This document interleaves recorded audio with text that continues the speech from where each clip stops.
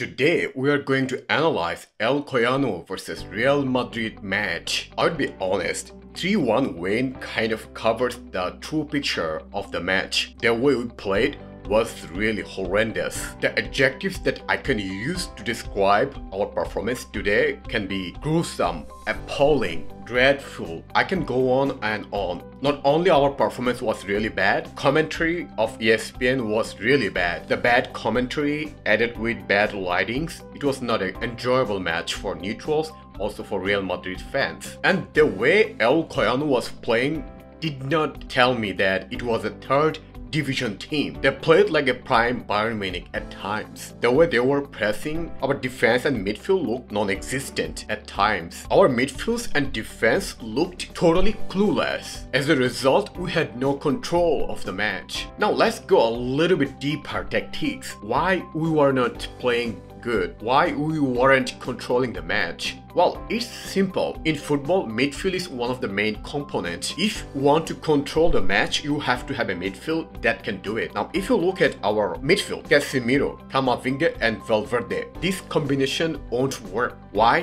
Because Camavinga and Valverde both box-to-box midfielders. Now, it's a match to shine for them, but for them to be successful, we need one player that can anchor and control the passing and make some decisive passing and control the match. Which means we might need a Cruz or Blanco or similar type of player, not Casemiro. Football is all about structure and tactics. And if you look at our defensive line, it's pretty solid. However, this match again proves that how much underrated Mendy is. Marcelo came for Mendy, and which is understandable. This is the match Marcelo can play and give us something. However, his performance was dreadful. And in the front, we also had a pretty strong players like Eder, Rodrigo and Mariano. And Mariano, oh my god, how bad he was in this match was inexplicable. Like, he had 2-1 versus 1 chances and he missed both of them. And the way he played, he even doesn't deserve to be in our bench. But this is a match for Hazard and Rodrigo to show something, that they can lead our attack.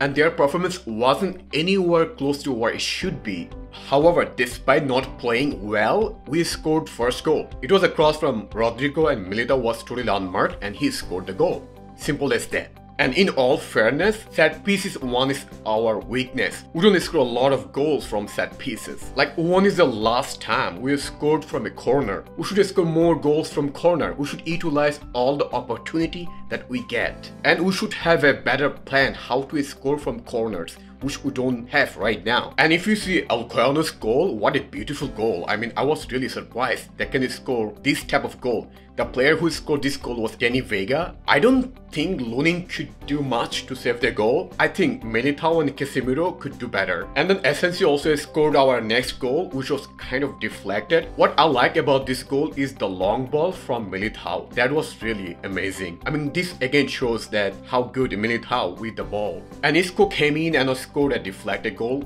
And after conceding third goal, Alcoyano kinda gave up. Could be they're tired because of their high pressing at the beginning of the match, or that they saw that they can't get anything from here. And finally, we controlled the match last 10 minutes, especially when Cruz and Ceballos came in. So we saw some structure at midfield. Some players who can slow the tempo and control as we want. And it wasn't a performance to entertain fans.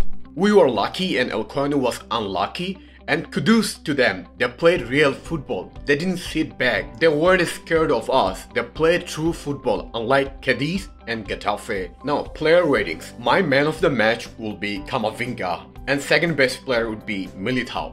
I mean, why Camavinga? This is a match I think probably one of the best performances we have seen from Camavinga. The way he played at midfield and taking on players and going fast forward, it's really mesmerizing. And Militao, he scored the first goal and also involved in the second goal. And I would have no complaint if someone gave Militao the man of the match because of his performance. Now, we'll look into Sofascore's ratings and I'll tell what if I agree with them or if I don't agree. So for Lunin, they gave 6.9, which I agree. I mean, he was pretty good. He saved a couple of good chances. The only things that he needs to improve is distributing the balls. And they gave Marcelo 7. I totally disagree. He was really horrendous horrific, whatever adjectives you would like to use. He wasn't good at all. And Alaba 6.6, I would give a little bit more for Alaba, like maybe 7. And Militao they gave 8, which I agree he was amazing and scored the goal and was solid, I would say. And Nacho 6.6, maybe that's fair enough, I would say. And which I disagree is Camavinga 7.6. I don't agree at all. I think he was the best player in the pitch, so he deserves at least 8 in my opinion. I'd give him 8.5. And Casemiro 7.4. No, I totally disagree.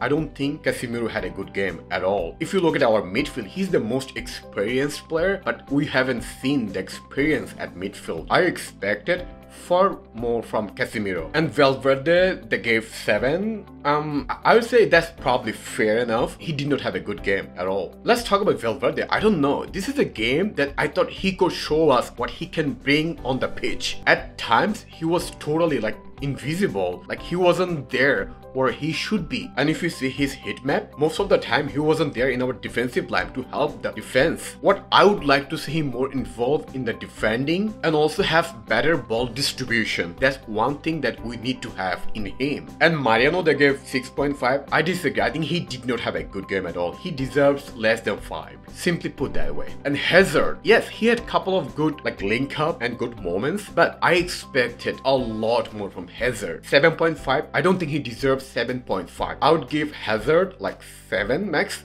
This was a match for Hazard to show some leadership in our attack, and he totally failed to show that. In summary, for player ratings, the positives for us would be Camavinga, Militao, and Lunin. And the negatives would be Casemiro, Valverde, Marcelo, Rodrigo, Hazard, and Mariano. Let me know what do you guys think about this performance, and do you guys agree with my ratings and Sofascore's ratings? Put some comments and let us know. And if you're new, please subscribe.